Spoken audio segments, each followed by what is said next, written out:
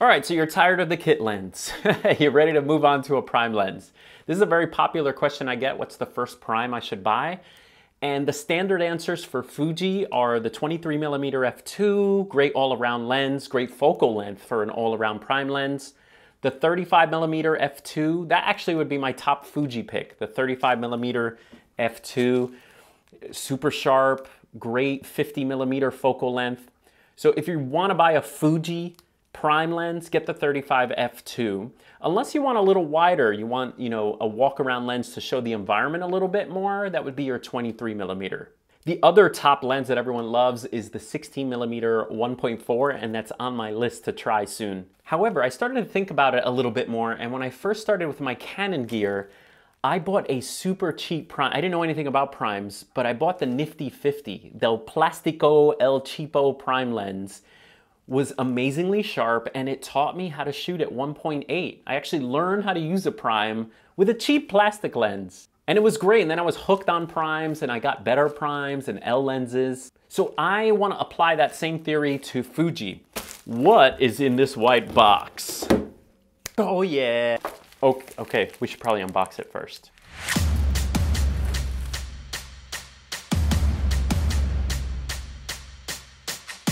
It's heavier than the 35mm f2. That's nice. They probably put rocks in it. Of course, we compared the size of the Zonlai to the kit lens. Here it is next to the kit lens. Here it is next to the 35mm f2. And of course, a tomato. There it is, guys. Well, first of all, it's ridiculously heavy. It actually has a really nice weight to it. And it's smaller than the 35mm f2. So my recommendation for starting out with a prime is actually to get yourself a manual focus, cheap prime lens. It doesn't have to be the Zonlai, because I haven't tried it yet. I have no review right now, but I'm saying my point is to try out a manual focus lens so that you can kind of get used to manually focusing and see if you even like a prime. You may hate it, okay? Let's check out the mount. It's a nice, pretty metal mount. All right, there's what it looks like on the Fuji X-T20. I haven't fixed the thumb thing yet, from a few videos ago. So today I'm gonna shoot with the Fuji X-T2. I would prefer the Fuji X-T20. However, I don't have a thumb grip on there yet. That's really nice. It looks great. Let's see if it tips. On the Fuji X-T20, it doesn't tip unless you push it. Okay, so it will stand up. As far as the aperture ring goes, it does click per stop. If you wanted a third of a stop, you kind of have to fake it and put it between the two clicks. So that's number one, is it has full stops on the aperture. The other thing to note is the aperture ring is backwards, so you actually will have to get used to going from 2.8 to 4 this way. If you're coming from the Fuji system, everything is the other way. One thing I'm not super crazy about is how loose the manual focus is and how much play it has. It actually seems to go all the way around. And that's in contrast to the Rokinon. The Rokinon manual is very good because it's so stiff, very tight, and it doesn't go all the way around. You can actually go through the whole range from here to here. And from the Zonlai, what I'm noticing is first of all, it's crazy loose. So you'll have to hold on to it when you're manually focusing. What is this piece of skin? So this is like ridiculously loose if you're manually focusing, but it's something you'll probably have to get used to. I haven't tried the lens yet, so let me try it. My finger's sticky now from this. Let's put it on the Fuji X-T2. Okay, here's what it looks like on the Fuji X-T2. And it definitely won't tip over even if you push it. So it's a little bit better balanced on the Fuji X-T2. And what a great focal length. I'm excited to try this 22mm 1.8. I'm gonna check it out.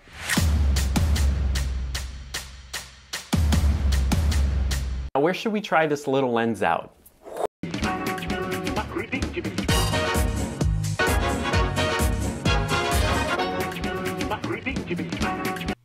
Our first test was a minimum focus distance, open full at 1.8, and see how sharp things are. You could see webs on the web. Minimum focus distance and how dirty is your watch test. We also shot a brick wall at 1.8 And of course 5.6 and realized that it's sharper at 5.6. We shot these flowers with the 22mm 1.8 and realized there's really cool vignetting on the side. People complain about vignetting, but we love it here. We also shot into the sun and the flaring is pretty all over the place and there's purple things everywhere. I don't recommend shooting towards the sun with this lens. Here's a stop the lens down to f8 test and everything's crispy, delicious, and sharp.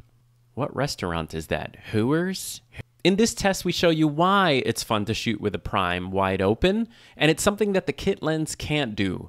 Blurry your backgrounds with sharp focus on your subject. You can increase the bokeh in the background by moving closer to your objects, of course. And we also did a test shooting wildlife and realized that photographing pigeons in manual focus is really, really impossible. I mean, I don't know if you know this, but they move around a lot.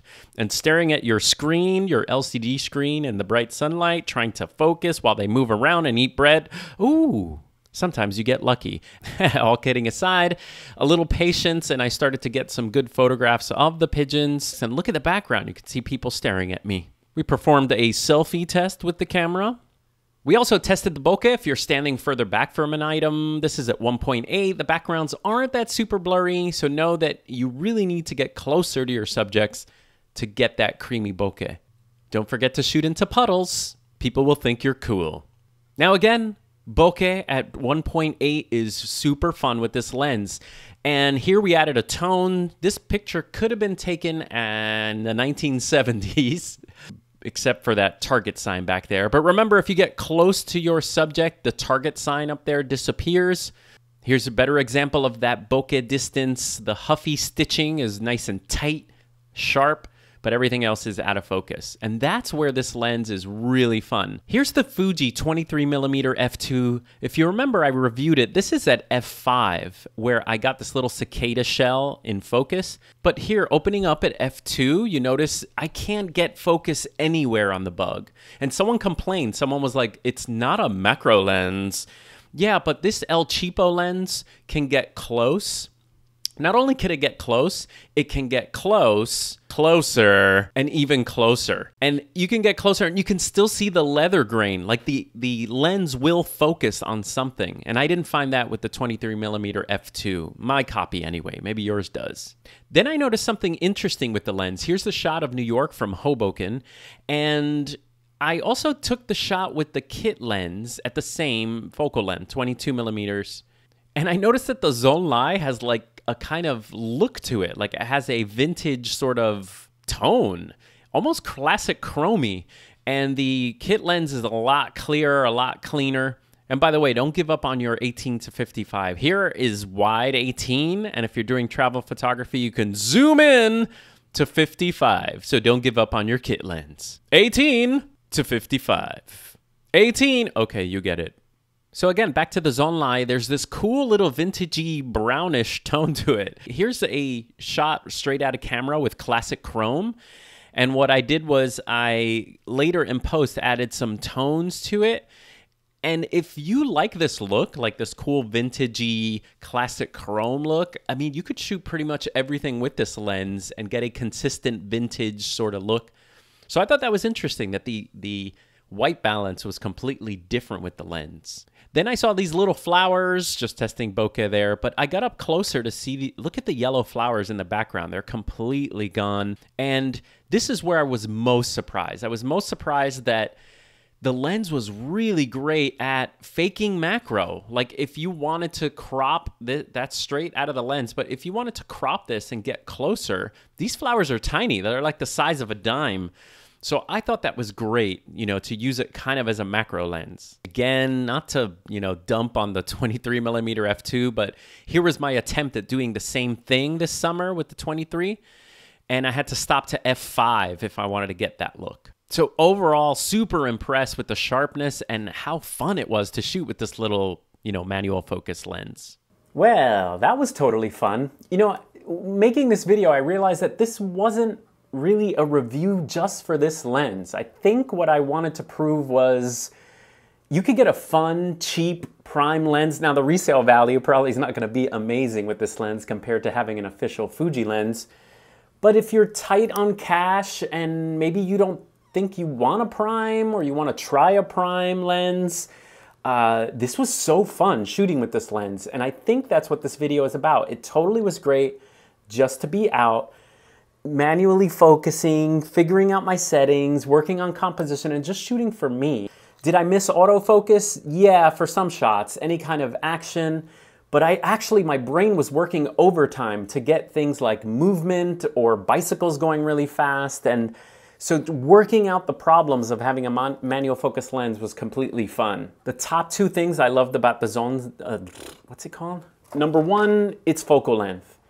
22 millimeters, 1.8, that's like perfect. I wish Fuji would make a 20, oh they do. You could totally get the 23 f2 lens or the 23 millimeter 1.4. They both cost a lot more than this. 22 gives you like a full frame equivalent of a 33 millimeter, which is a little wider than your typical 35 millimeter. So great for street, great for environment. Loved it for that. And the other thing, even more importantly, is it actually did something that the 23 millimeter f2 of Fuji couldn't do, which is shoot really close up, minimum focus distance, and give me a sharp focus where the background has bokeh. That's how I like to shoot. So I found the most fun was getting close to objects and letting the background go blurry. And it even worked like a little bit of a macro lens. Like when I was shooting some of the flowers, I realized if you have enough resolution, you can even crop and really fake your macro-ness to the max. Overall, the point is, one, have fun shooting. Two, if you don't want to spend on a prime, if you were looking for your first prime, go cheap. Maybe one of the Chinese lenses. There's a bunch of companies, but maybe you can pick one up in the focal length that you want to try. I recommend like a 20-something or a 30-something. Once you see that like bokeh for the first time from a prime lens, you're gonna be hooked. All right, guys, I'll see you next time.